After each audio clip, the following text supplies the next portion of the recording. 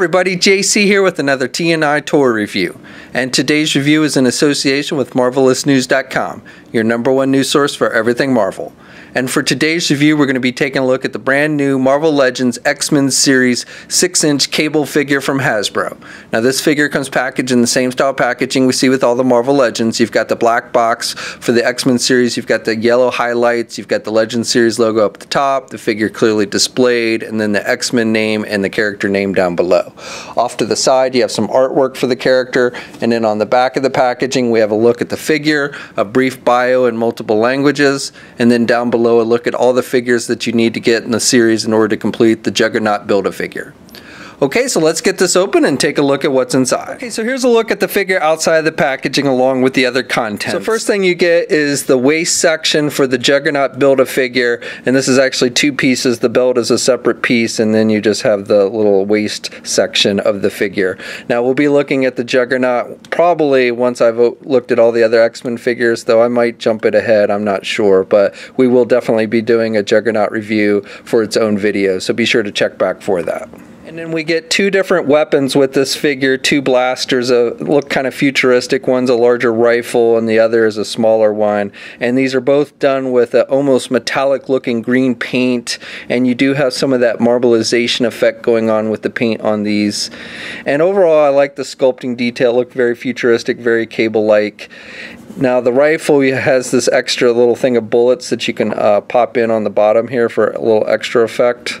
So that's a nice little added addition for the rifle. And you can get the weapons in either hand. He holds them pretty tight. The plastic on the rifles are a little flexible, so you can squeeze them in there. And like I said, he should be able to hold them pretty tight. So for the figure itself, I think Hasbro's done a pretty nice job with the sculpting detail on this figure, and the paint applications are pretty good as well. Now, I'm not a huge fan of this costume. In fact, I was thinking about it, and I haven't seen Cable. I don't recall seeing Cable in the comics for some time. I don't even know what's going on with him, if he's dead or supposedly dead or supposed to be alive. Is he in the future, the past? I mean, like I said, it's been some time since I've seen Cable in the comics. So let me know in the comments if you've been following up with Cable. You know, what's his current status. But anyway, I don't really recognize this specific costume, but I just kind of prefer the older, more X-Men-like costumes, kind of like the old Toy Biz one. This is actually my favorite look for Cable, with the yellow and blue, and he's got the X-Men symbols and everything on it.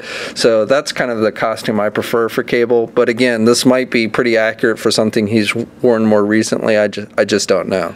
I like the sculpting detail in the face with the metal parts and the metallic silver paint. Gives it that really kind of techno-organic, I guess is the proper term for Cable for these metal parts. And he's got the red eye, which looks good. And then I like the sculpting on the flesh side of the face. I think these scars actually look like they're sculpted on there, not just painted. So I like that detailing. The hair looks pretty good. No real wash work in the hair. It's just a grayish color, but I think it looks pretty good. And I like the sculpting of the hair. I think that comes off looking good.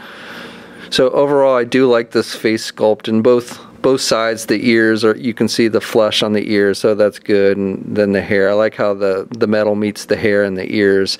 And then you even have sculpting down the neck for the metal parts. I don't know how well you can see it, but they've actually sculpted all the way down to the bottom of the neck for the metal parts. And this vest piece is actually a sculpted piece. Originally I thought this was going to be a separate piece, but it's not. It's actually sculpted. So all this metal parts that you see with the neck and everything is kind of sculpted inside there, and then this is all just one solid piece. So I think that comes off looking really good. And I like the sculpting texture that they've done on the vest. Almost looks like a chainmail or something. So I think that looks good. The vest is just kind of a brown beige color. Again, very basic paint applications. But I do like the metal parts do look like metal, have that kind of shiny metal look to it. Got this little circular disc. I don't know if these are supposed to be bullet holes or something on the back here, but just really nice detailing, I think. I almost missed it, but on the metal side with the red eye, you also have a little tint of yellow in there, I guess for his telekinesis, so that's a nice little added touch as well. The left arm is the metal arm, and I believe this is a new sculpt. I don't think this is from another figure. At first I thought maybe it was from Winter Soldier, but it's not. It's bigger, so it's not the same metal arm that we see on the Winter Soldier figure, and I don't recall any other figures having metal arms, recent ones anyway. I think this is new. And then the hands, I believe, are new as well, and I like how on this hand, the fingers are actually metal as well, and then he's got the same glove on the right hand as the left, but you've got the metal fingers, so I think that looks good. Now this arm is a reuse from the Nuke figure, and in fact this figure does borrow several parts from the Nuke figure, so this arm is definitely from Nuke, and you've got the little tattoo that's painted on there, which I think looks pretty good.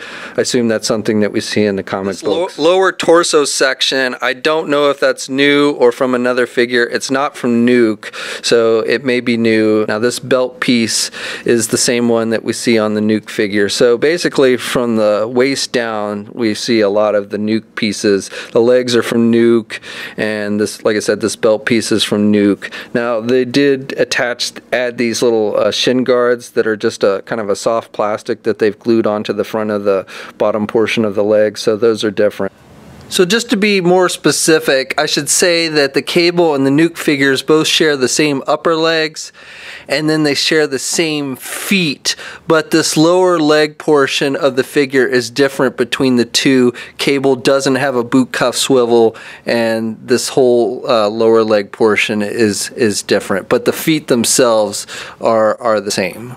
So this figure stands just over 7 inches tall, not quite 7 1/4 inches. Now here he is next to the old Toy Biz Cable figure, and this is the only other Cable figure I own. I don't have any of the other previous Hasbro Cable figures, so this is the only one I can give you a comparison of. But you can see this new one is much taller than the old Toy Biz. Here's a comparison with the Toy Biz Mr. Sinister and the Toy Biz Apocalypse figures. And then finally the comparison I know many of you have been asking for, the new Hasbro Strife figure with Cable, and these two are pretty close in height, so I think the scale works between the two. Just in case if you were wondering, you can switch out the heads between these two if you want to give your Cable an unmasked, or your Strife I should say, an unmasked look to it. So you can stick this Cable head on it, and it fits on there pretty well. Maybe a little loose, but for the most part it does snap on there. So articulation on the figure is not too bad. The head you can turn left and you can turn right, and he's got good down movement, though he ends up looking into his vest when you have him look down like that, which looks a little funny, and he can look up pretty good as well.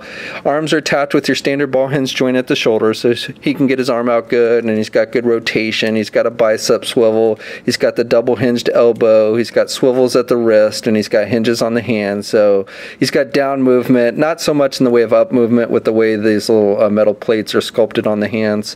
Then for the midsection, he has an ab crunch type joint, and he's got rotation there. He can't really crunch down though because of the way the vest is sculpted, and he can look back a little bit.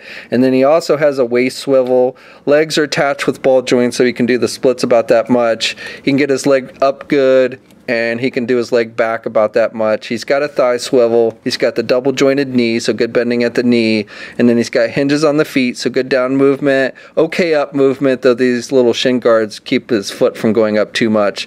And then he does have ankle pivot, and these shin guards limit it maybe a little, but because they're that kind of soft plastic, they don't really limit the pivot too much, so you still got pretty good ankle pivot there. And then 2 peg holes on the bottom of the feet. Okay, so that's my review. Overall, even though this isn't my favorite look for Cable, I definitely think this is a nice looking figure. I think the size of it's good, articulation's good, I like the weapons with it. So if you're a fan of the character, I think this is one you'll definitely want to add to your collection. So the wave with this figure is starting to see a limited release. Certain e-tailers have gotten limited stock in, but the majority of the stock is due in August, so you should really start seeing this wave hit shelves in August. We'll have a full gallery of images up at marvelousnews.com. There'll be a link in the video description below. As always, leave a comment, let us know what you think. If you're so inclined, please like the video. Also, if you haven't already, please follow me on my Facebook and or Twitter pages. I'll also have links to those in the video description below. And until next time, I'll catch you later.